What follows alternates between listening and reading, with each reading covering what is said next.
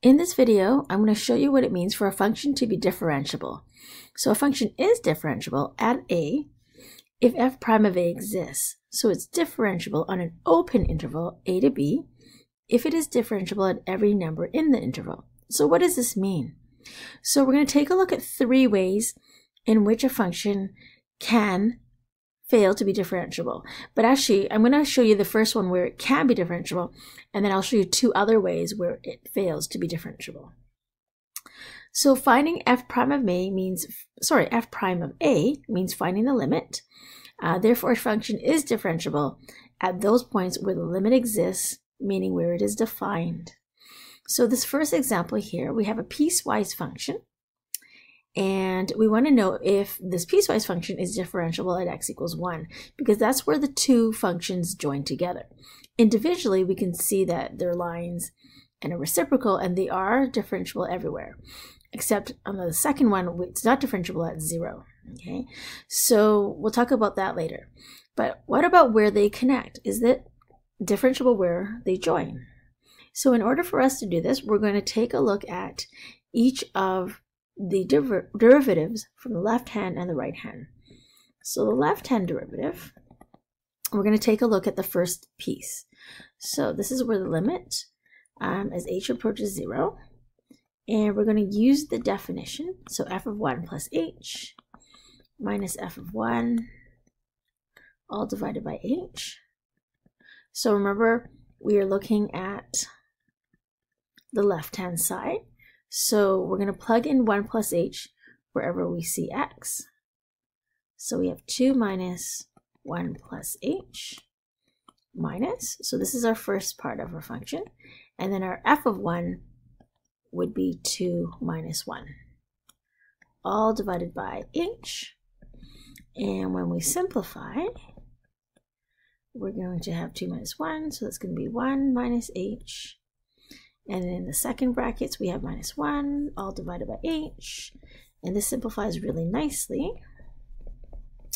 1 minus 1, we get negative h over h, which equals negative 1. So the limit of the left-hand derivative is negative 1.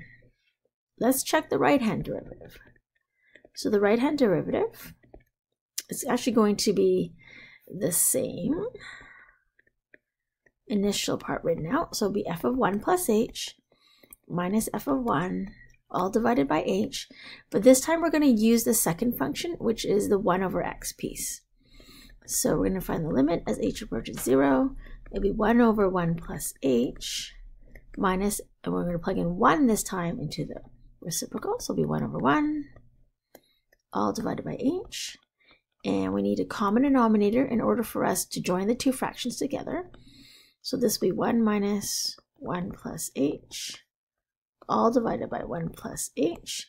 Now, just to make it a little bit more concise, I'm going to, instead of writing this big fraction line, I'm going to put divided by h on the right side there. And I'm going to do a little bit of simplifying. So I have 1 minus 1, which is negative, which is 0, and then I'll have the negative h over 1 plus h, and then times 1 over h. And then the h's cancel off, and we get the limit as h approaches 0 of negative 1 over 1 plus h. And then when we plug 0 into this limit, we get negative 1. Now, notice that the left-hand derivative equals the right-hand derivative. So because of that, since the left-hand derivative, so LHD, equals RHD, which is the right-hand derivative,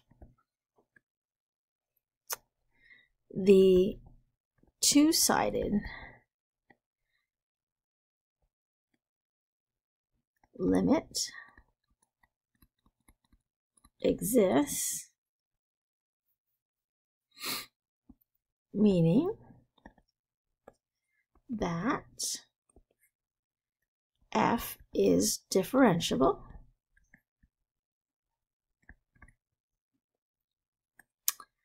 at x equal to 1. Now, if we take a look at the graph, and so we draw the first piece, has a slope of 2,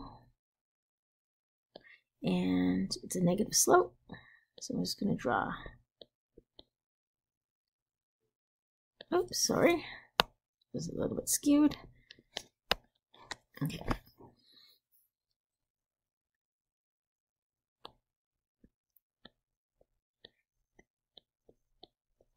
So we get a line that goes down. And then the other side, we get the reciprocal. So it's open circle, but actually at 1, it actually is the same value.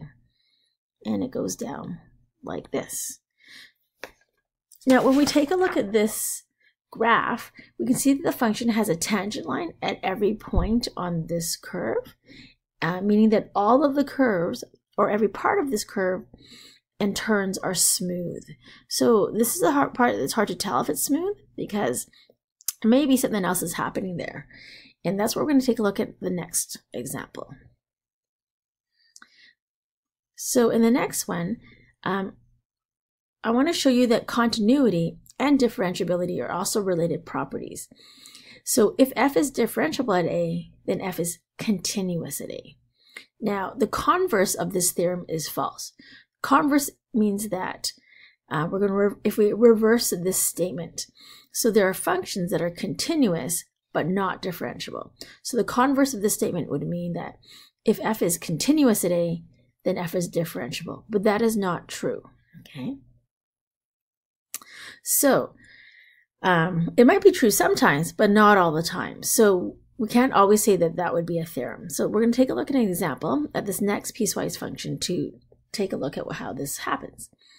So I've actually drawn the graph already for you. So it looks as though there might be something happening at x equals 0, which we call a corner, okay? But we don't know, so we're going to actually use our left-hand derivative and our right-hand derivative to test this out. So our left-hand derivative, so the limit as h approaches 0 is, so I'm going to kind of take a little bit of shortcut. I'm not going to put the f of 0 plus h, so I'm actually going to just plug it right into the function this time. So I'm going to go 2 times bracket 0 plus h minus 2 times 0, all divided by h. So this gives us the limit as h approaches 0, and this is already 0, so we have 2h minus 0, so all over h. So we have the limit as h approaches 0 is 2. Okay, let's check out the right-hand derivative. So the right-hand derivative, so we're going to find the limit as h approaches 0. So again, we're going to put in 0 plus h. So we have 0 plus h minus 0 plus h all squared. And then minus, so this is the first part of the function, and then minus 0 squared. All over h. Now it's a little bit redundant to write all the zeros, but I just wanted to show you, just for extra practice, what values we're actually plugging into the equation. So when I simplify all this, this will, of course, will be 0 in the second piece, but actually in the first big brackets, I have h minus h squared, all divided by h. And our numerator is all divisible by h, so I'm going to reduce this to 1 minus h. And when I plug in 0, notice that I get a limit, our right-hand derivative, of 1. So notice this time that my left-hand derivative is 2, but my right-hand derivative is 1. So the left-hand derivative does not equal the right-hand derivative, even though the function is continuous.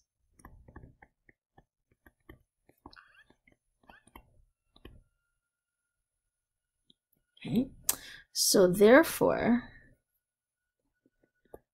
the two-sided limit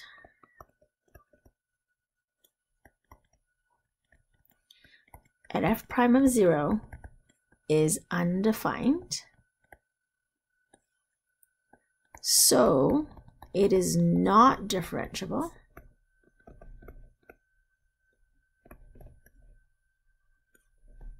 at x equals 0. So this actually goes back to the first point that I had made. So in order for a function to be differentiable, it has to be defined. And this is not defined because the left hand, when I found the limit of the first piece and the second piece, we noticed that the limits were actually different. Remember, when we're trying to find the limit, because I'm using the definition of the derivative, we're actually finding the limit, but it also leads to the derivative. And since the limits are different, it is not differentiable. And in this case, this, which you can't really tell from the picture, this is what we would call a corner. All right, so we have our last example. And our third possibility is that the curve has a vertical tangent line when x equals a. So this means that the tangent line becomes steeper and steeper as x approaches a. F is continuous at a, and the limit of the absolute value of the f prime of x as x approaches a is equal to infinity. So the derivative does not exist. So I'm going to show you an example, which I don't know if you've seen one of these before, but suppose we have f of x equals x to the power of 2/5. So let's graph it, and then we're going to find the derivative as x approaches 0 from the right and the left. So in this one, we're not going to actually use the definition. We're going to kind of go back to the old way, and let's use numbers. So if I'm approaching 0 from the right, let's try the numbers -10, -1, -0.1. From the right, we will check 10, 1, and 0.1. Now when I plug these numbers into my calculator, I get 2.512. Now this is where we're approaching 0. Get 1, and then 0.398. If I go and approach 0 from the other side, excuse me, I get 2.512, 1, and then also 0.398. Now, let's see what this looks like when I graph these numbers. So I have -10 and +10. And let's just say this is 1, 2, and 3. So I got 2.5. And then at 1, -1, it's about 1. But at -0.1, it's about 0.398. All right, so if I pick numbers closer and closer, you can see that it actually is approaching 0. And what this looks like is it looks something like this. Okay, and the graph does keep going in both directions. So you'll notice that as I approach 0 from the left side, I am kind of getting, it looks like that value y is actually getting closer to -infinity. So if you drew tangent lines here, you can see that that tangent line is getting closer to -infinity. If I go come from the right side and I draw my tangent lines, I can see these are all positive, but as I get closer to 0, the tangent line is getting very steep as well, and that tangent line is going to +infinity. So because of this, that point at 0, this derivative is not differentiable at the point 0. And this function actually has a special name, and it is called a cusp. So a function has a cusp at a if f is continuous at a and f prime of x approaches infinity from one side of a and it approaches -infinity from the other side of a. And this is called an extreme case of a corner.